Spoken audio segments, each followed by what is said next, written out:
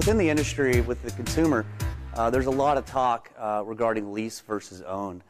Here at SunGreen, we design and install systems so that the homeowner or the business owner can own the system.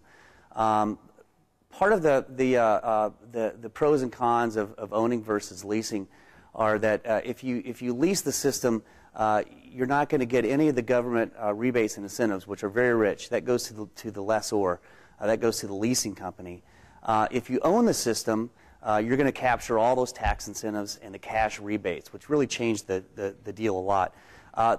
Really, the only advantage to entering into a lease agreement is that there's very little money up front. Usually, it's a $1,000 investment on the residential side, but you're never going to own the system. You're never going to reap the complete benefits of the system, both economically and from a production standpoint, because at the end of the 7 years, when your system would normally be paid off and you would own it free and clear through an ownership structure, you're still locked into a lease, a long-term lease, which will continue on for another 12 to 15 years.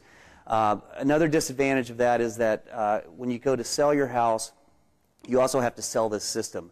So it's hard enough to sell your house in this economy, but you have to sell a contract that goes along with the system. So that's actually another impediment to trying to sell your house. When you own the system, it's just that. It's just like owning your car or owning any other piece of equipment in your house. You own it, you control it. With that, when the electric rates start to go up, you're going to be able to hedge against those and produce free electricity for longer than your house will probably be standing. So under a lease deal, the leasing company owns the system. They own the power. And what you're doing is you're making a payment to them. So the credits that are accumulated belong to the leasing company and not to yourself. So essentially the way it works is they'll guarantee you a slightly lower rate than what you're already paying. Sometimes not, but sometimes it's very close. But then you're locked into paying that for the duration of the lease term, and it normally has annual increases as well.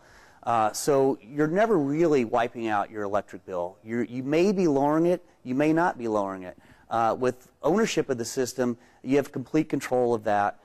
You're going to earn those tax credits. You're going to get that cash rebate, and then when the system's paid off, you're going to be making free electricity for the duration of the life of the system, which is a long time.